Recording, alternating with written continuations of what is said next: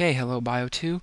We're going to start today 32-3. Not sure if we're going to get to all of it. This will probably be our last video of this year.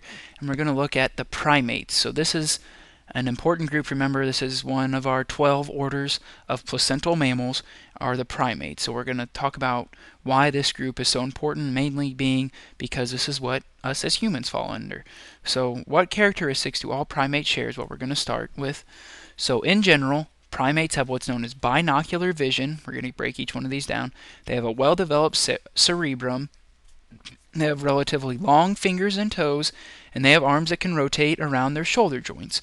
So these are the characteristics that most primates have, or that, in general, every single primate has in common. So we're going to start with their fingers, toes, and shoulders. So flexible digits, so digit is just another term for fingers and toes. They enable primates to run along tree limbs, and they enable them to swing from branch to branch with ease.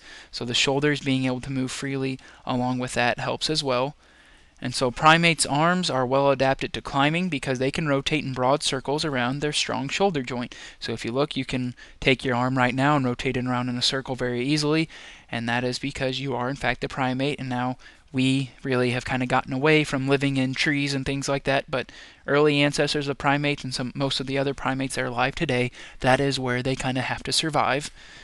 And in most primates, the thumb and big toe can move against the other digits, and this characteristic will allow primates to hold objects in their hands or feet, and this is known as having an opposable thumb. So this is an important concept that really sets primates apart from the rest of the mammals and kind of from every other animal for that matter, as the ability to have an opposable thumb to where you actually can grab and hold objects. Therefore, you can use things like tools like that. So that of having the ability to have an opposable thumb is a big characteristic of the primates.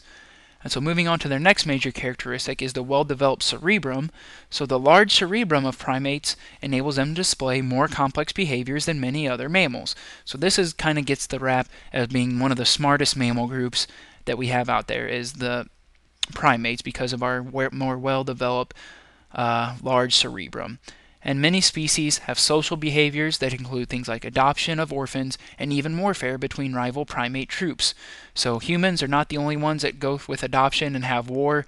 Different primate groups have that as well.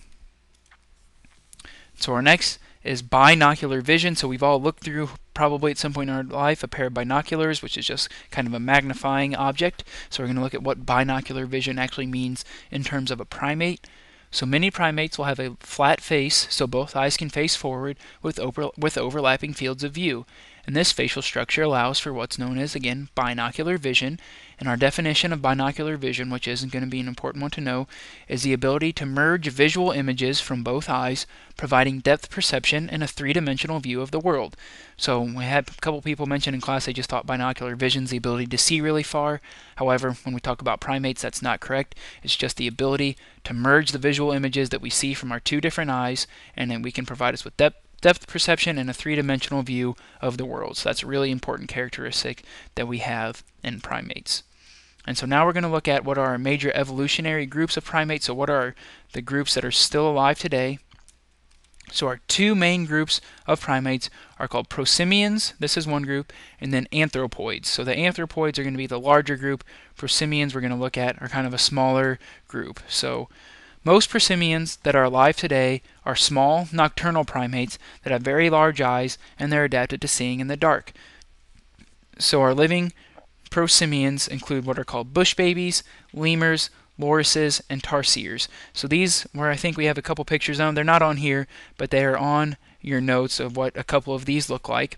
And so here's just kind of the evolutionary, kind of how they came to be. So we have our primate ancestors, kind of gave rise to the lorises and the bush babies, the lemurs, which are made famous by the movie Madagascar, and tarsiers are all members of this group. So this of prosimians, very small group. So then our next group is the anthropoids, and this includes a much larger group of primates.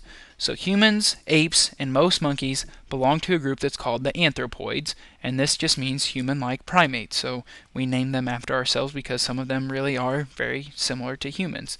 And so this group split early in its evolutionary history into two major branches. So We have two overall major branches of primates called prosimians and anthropoids, and then within anthropoids we have even two more branches. And these branches separated as the drifting continents moved apart. So just how kind of the mammals diversified, this is no different within the anthropoids. So here are the different type of anthropoids. We have New World monkeys, Old World monkeys, and then we have our gibbons, orangutans, gorillas, and chimpanzees. These are what are known as our great apes, and then we have humans.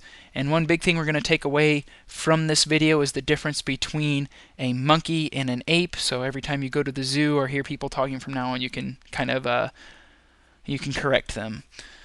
So our first major branch of the anthropoids are what are known as New World monkeys. So New World monkeys, what they do is they live almost entirely in trees. They have very long, flexible arms to swing from branches, and one very important thing that they have is they have a prehensile tail. Prehensile tail is a very important thing, and this is a tail that can coil around a branch to serve as a fifth hand. So these are our New World monkeys. So when we think of like the little capuchin monkeys that you always see in the movies, the little ones with the white face, those are our New World monkeys. Those are the ones that have the long tail that can coil around the branch. And so now we're going to look at our second group, which includes Old World monkeys and our great apes.